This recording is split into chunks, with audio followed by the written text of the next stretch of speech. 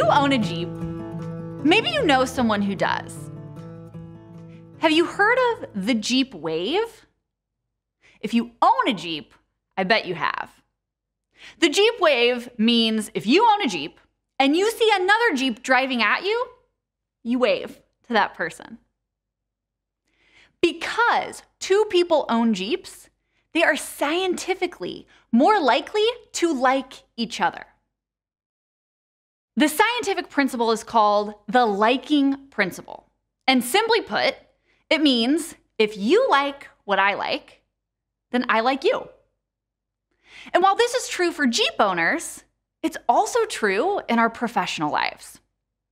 When we're working with coworkers or customers, by finding commonalities, whether it's a favorite sport, whether it's a hobby, maybe it's our career choice, when we find those commonalities, we can build trust much more effectively.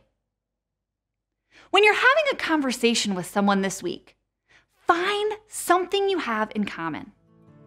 Remember that thing.